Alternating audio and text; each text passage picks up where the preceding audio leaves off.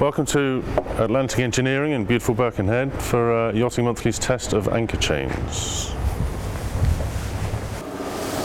So here's our lab, here are our samples of chain, and here's our expert Vyv Cox to talk us through it. We have here 13 samples of chain which have been obtained from North Wales chandleries and from some specialist suppliers. At this end of the table we have grade 30 chain, which is the lower strength that is commonly used for anchoring, and the four at this end are grade 40 chain, which are slightly more expensive but should be rather stronger than the grade 30. The intention is, I have already measured in the dimensions of these chains to check that they comply with the specification, and from now we shall be testing them in a tensile test machine which will determine their ultimate tensile strength. What we have here is a Denison tensile testing machine capable of pulling up to 50 tons. It consists of the upper jaws here and the lower jaws here. We clamp the chain in between these jaws. This table then moves down and we can measure the strength at which the chain fails on this panel over here. We can also determine the rate at which the table is moving down, again off that panel there, and the whole machine is driven hydraulically. The load is now beginning to come on the chain. The rate is being displayed in the lower screen. It takes a little bit of adjustment, but we're working on 140 millimeters a minute. The load there, measured in kilonewtons, now just past 20, which is just over 2 metric tons.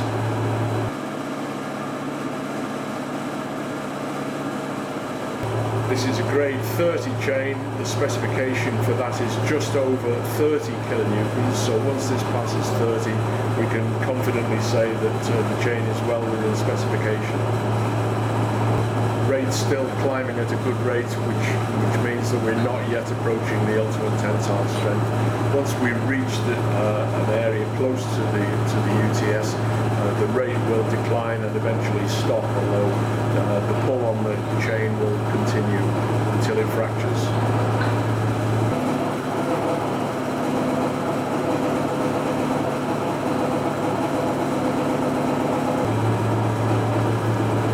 Kilonewtons is 4 tons, so this is considerably above the specification figure.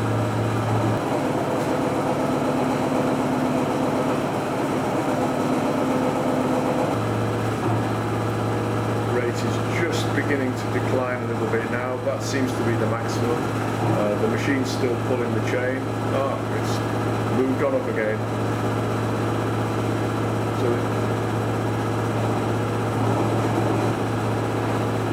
Seem to be a particularly strong example of the grade 30 chain.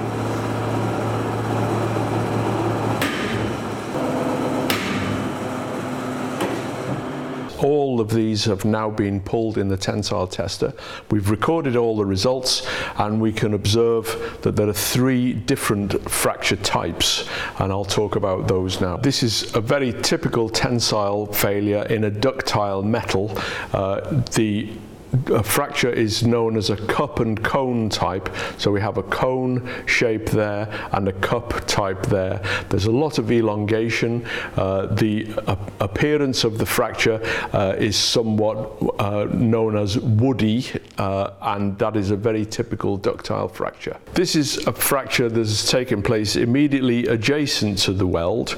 It's also a cup and cone type. That is a cone shape there, and there is the cup there.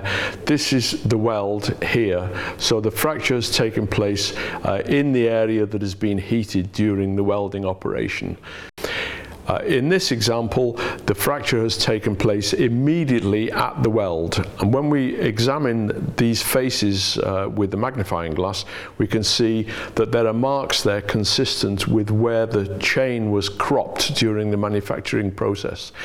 This suggests that the welding is incomplete. We have what's known as pore penetration, and the metal has never been welded correctly when it was manufactured as a chain. Another factor that's important in the testing is that it has highlighted differences in the quality of the galvanizing. Galvanizing applied to steel is not a coating as with a coat of paint, but when it's done correctly, a series of intermetallic compounds develop between the zinc and the iron, with a steadily increasing zinc content as we approach the surface. This means that when the steel is deformed, the galvanizing should not flake off but should remain adhered to the surface. Here's a good example. This has undergone 4.5 tons of force, and the galvanizing is perfectly adhered to the surface of the steel.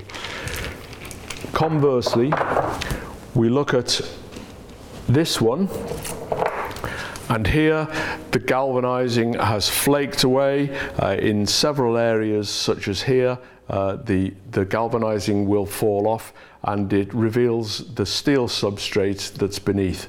So this has not been galvanized correctly.